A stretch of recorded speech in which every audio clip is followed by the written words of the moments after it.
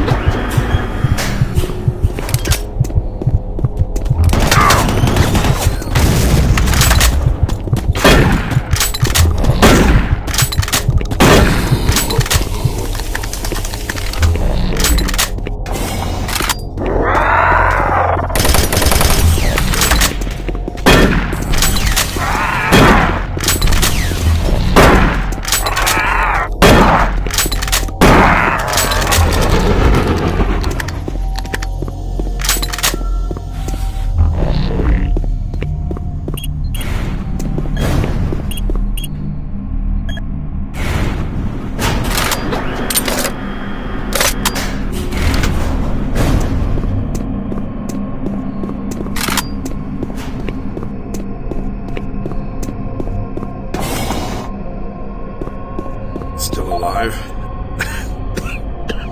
Looks like you might be on your own. Sarge is gone. They've got to him. I don't know how long he's been working against us. He's no longer human. Campbell went after him. He He's got to be stopped. Hell is breaking through in the caverns. If that portal isn't closed before those ships arrive, Earth will be destroyed. Earth. That's what they've always wanted. They were there once. Lost it in the dawn of time. Now it's so close. They can taste it. It's up to you now. Take my PDA, it's got what you need. Good luck. I'm too beat up. I'll slow you down. I'll try to make it out on my own. It's up to you now.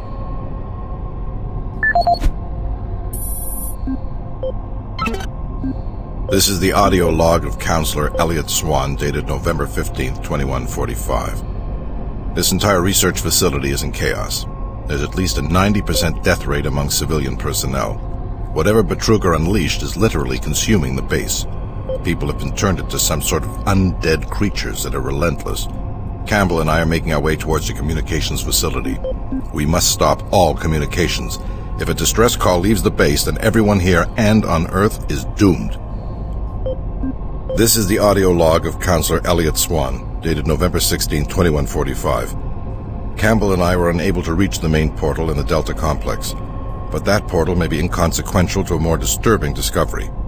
We have uncovered reference to another portal, created by the demons themselves, a passageway between Hell and Mars. We suspect it resides within the cavern somewhere near the archaeological dig. The fleet is on its way. Campbell and I will attempt to move there and somehow either shut it down or destroy it. That hellhole must be closed before the fleet arrives.